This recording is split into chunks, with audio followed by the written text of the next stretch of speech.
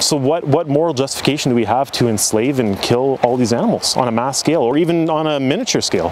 Yeah. So what would be your justification for not being vegan today after this conversation?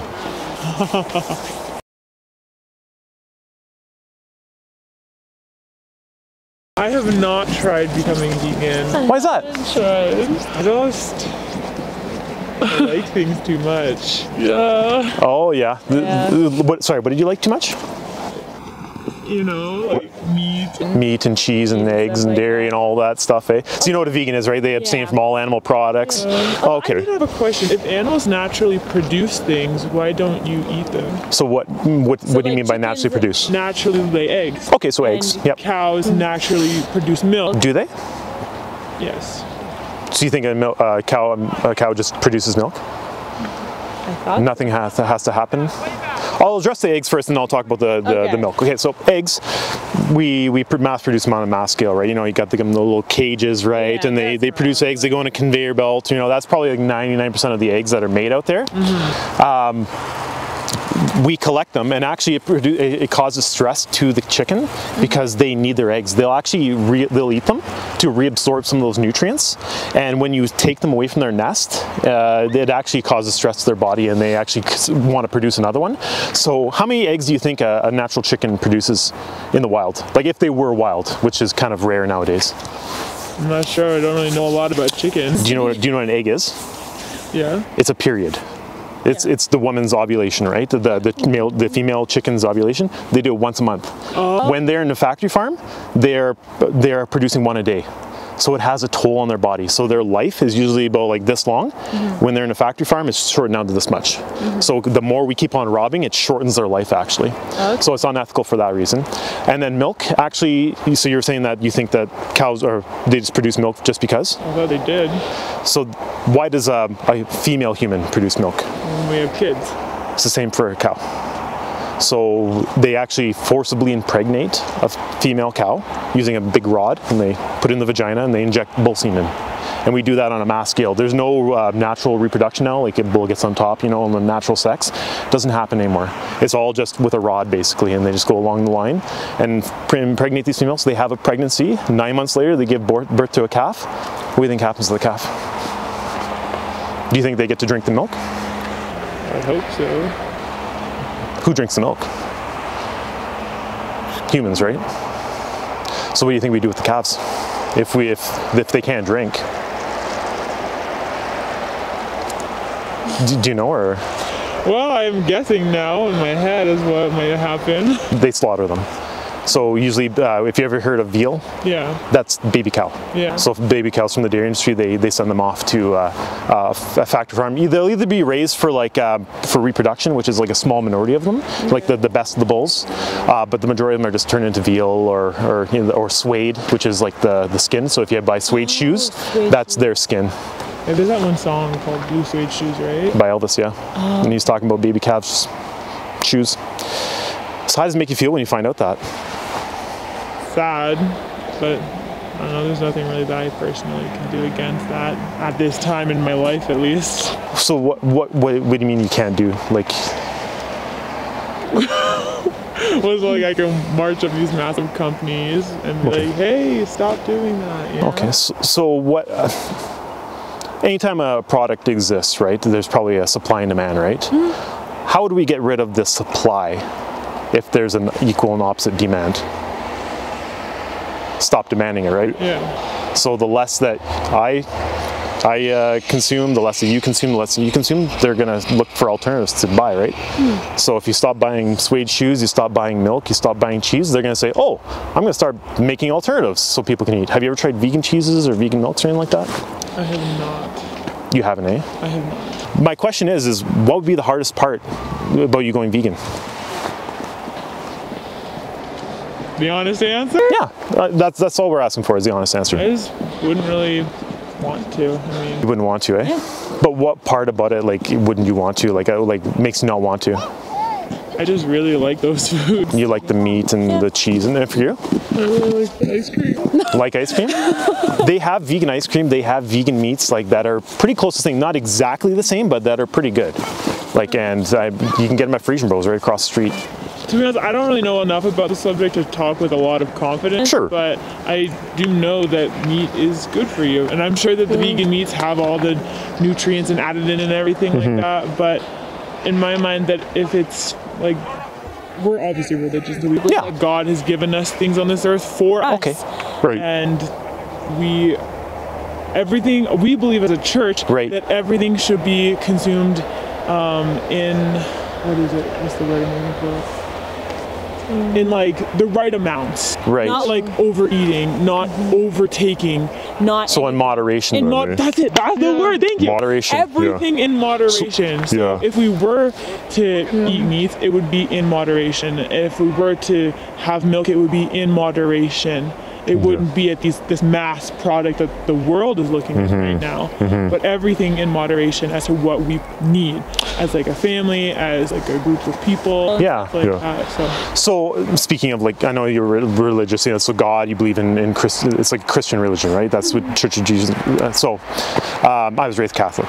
But my one question is that if God, so do you think that animals like cows, pigs, chickens, do you think they feel pain? Yeah. Do you think they're sentient, like they know what life is, right? They know that they exist in this world? Yes. Why would God give them the ability to suffer if he knew that we were just going to slash their throat and put them in a cellophane package to eat on the supermarket? Well, why would he give us reason to suffer?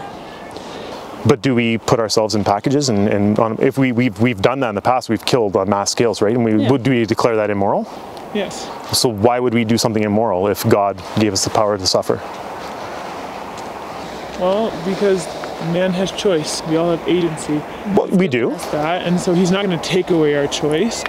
And without pain and suffering, we wouldn't know happiness. And so in regards to animals, I'm not an animal.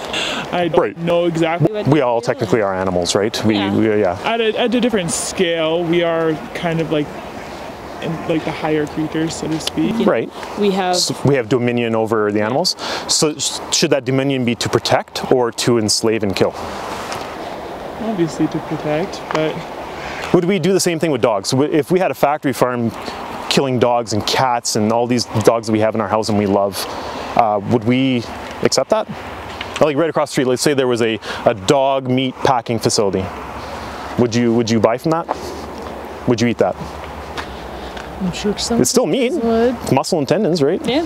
Would you accept it? Depends. I mean, I don't really like eating lamb. Okay. I don't like eating lamb because Jesus Christ is, a sacrificial lamb. Right. So in my mind, it has some religious meaning to it. Right. I don't like eating lamb. But in other parts of the world, sheep or horse, because the meats, I've heard the meats are all gross. Yeah, but I'm talking about dogs and cats specifically. Ones that we've said, oh, we love them, they're domesticated, they're part of our family, we spend money on them to give them nice sweaters and fancy dishes. My personal dog. Sure, if I had a dog your dog right here, and I said, I got a gun and said, I'm going to eat it for lunch, what would you say? I'll be pretty upset about it. So why would we feel different about cows and who also have families and, Would we entertain for a second if we put females inside cages and I want to drink breast milk instead of cow milk?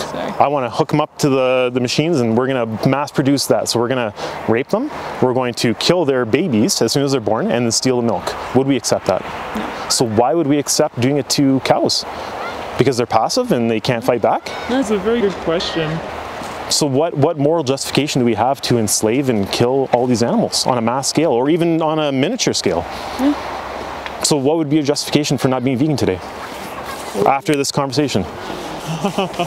Because I know you have ethics and values, right? Like I know that the church, they're filled with wonderful, wonderful people and they want to do good in this world. But why would we go out and say we want peace and love and harmony in the world, and show kindness to humans, but screw all the animals. They're products to us. They're nothing. We can enslave them, we can do whatever we want with them. As long as I turn a blind eye and don't see what's happening behind closed doors, that's totally fine.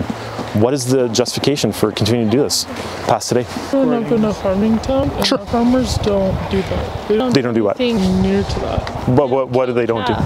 Okay. They don't do that. So where do they send the calves after they're born? I don't know, but they don't do that. They raise them. They raise them, so they just live out their lives until they're grown old? Not like for sure, but I know that they don't kill them when they're born.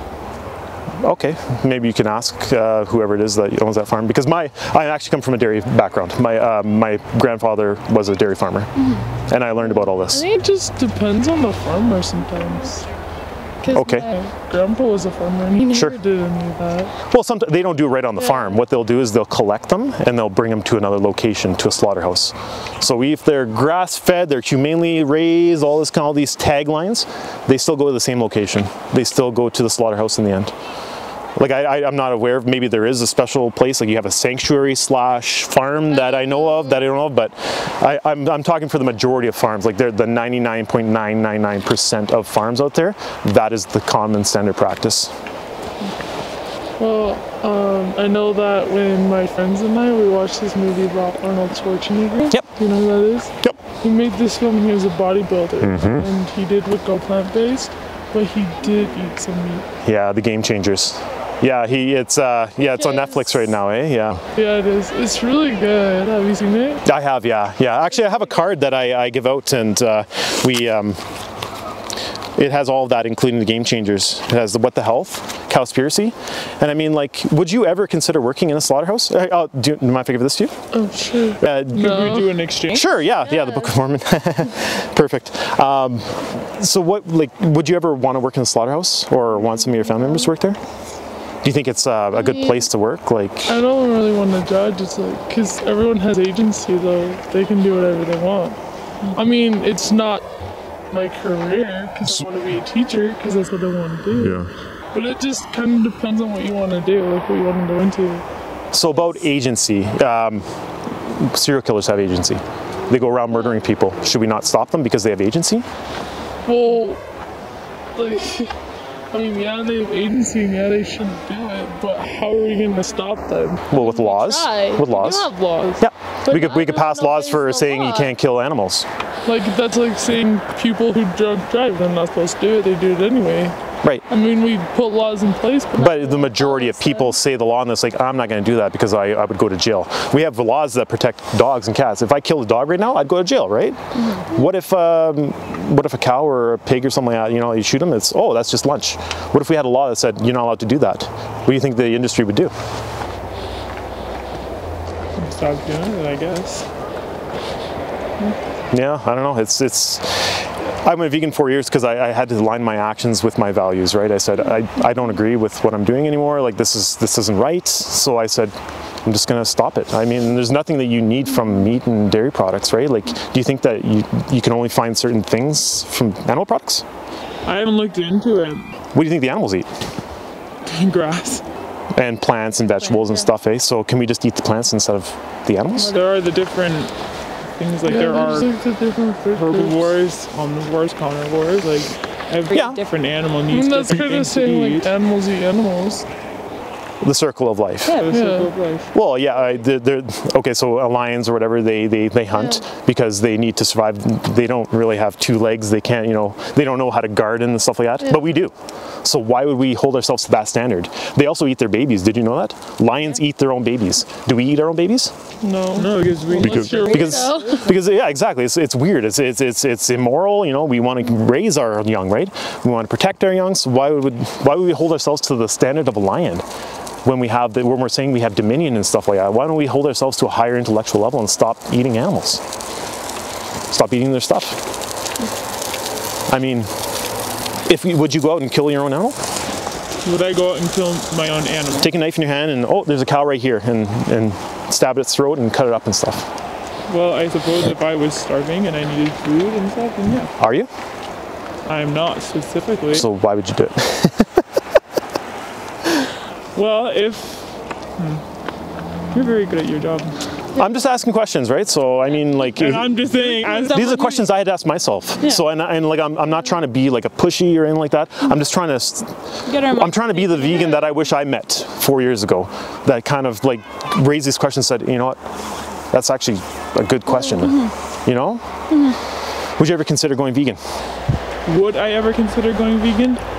I don't know. If you could eat. Never considered it before. Most Christians Christians believe is that the world is going to get worse and worse and worse until Jesus Christ comes again. And so unfortunately there are a lot of awful things going on in the world that we try our hardest to stop. And I commemorate you for what you're doing out here. You are trying to make a difference, and that's all that any of us can really do. And we just believe that, and we just believe that the world's just gonna go down, and things are gonna happen, and there's gonna be evil, and then when it's at like the brink, Jesus Christ is gonna come again, and we can try all that we can in this life to try and help people be good and be good ourselves. Do what we believe to be right, which is absolutely amazing that you were doing this. And really, I have a lot of respect for you for not only being vegan, but coming out here and trying to help. You don't have to show respect to me, just show respect to the animals. That's all they ask, right? They don't have a voice, so I'm just trying to speak on their behalf, right? Because if you were put in their situation, in a cage, and knowing that the day you were born was already marked with your day of execution, who would you want speaking up for you? Would you want anybody? Or you just want to, okay, you know, the end is near, I guess my life's over.